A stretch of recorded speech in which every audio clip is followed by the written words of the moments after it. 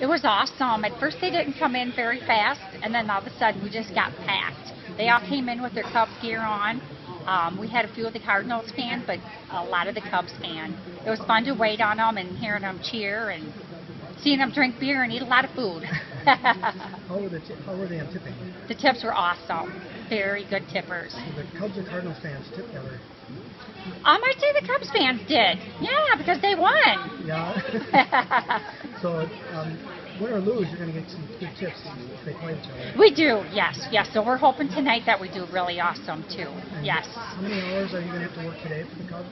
Probably about 11 hours tonight. So it's a double. Yes, it's a double shift. Yep. Are you kind of hoping the Cubs keep going on into the World Series? I hope so, because they had such a bad rap for how many years, and all of a sudden they're doing good. So I'd like to see them go as far as they can go. Yes. How much does that help the bar if they keep going? It's awesome. It helps us a lot. A lot. Everybody's very happy. We make good tips. I think we give really great service. Everybody tries to be on top notch on getting to their tables, waiting on everybody at the bar, getting their drinks, and making everybody happy.